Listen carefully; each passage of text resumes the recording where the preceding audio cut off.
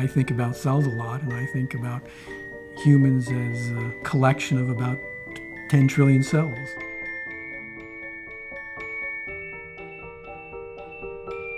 Cells are the unit of life.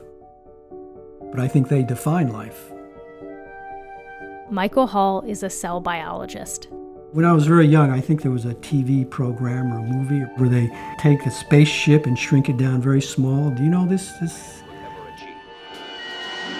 Phase 1 calls for miniaturizing a submarine. Inject. I was completely fascinated by that when I was a child. And I often wondered about this, what it would be like if you were standing inside of a cell and could see how a cell works on the inside. And that's exactly what Michael Hall has spent his career trying to understand: how cells grow. The life of a cell has 3 phases: birth, growth, and death. Sounds familiar? Birth, in the context of a cell, is cell division, in which one cell divides into 2 cells. And cells not only divide, but they grow. Cell growth is controlled by this molecule. That's what Hall figured out. It receives information on the availability of nutrients and growth factors and directs the cell to grow accordingly. He named the molecule TOR. I think of TOR as the brain of the cell.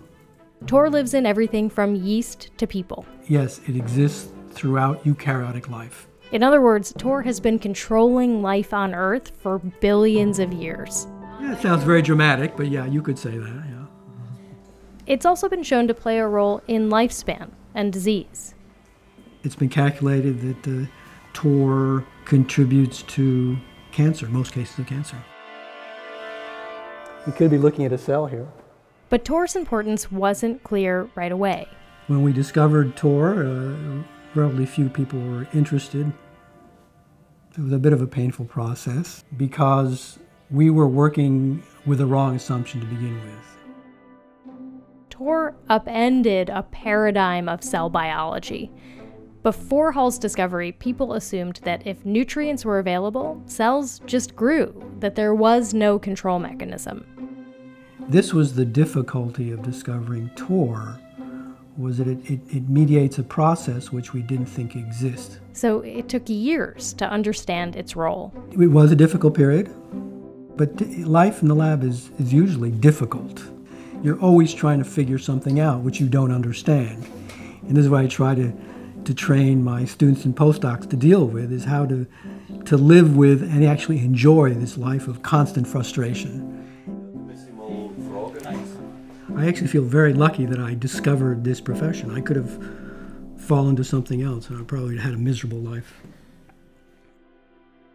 I like science, and I think science liked me. What do you mean? What temperament do you need? I think you need a certain amount of serenity. And I think as a scientist, we train ourselves to be objective and rational more so than people in other professions. And sometimes maybe we go a little too far.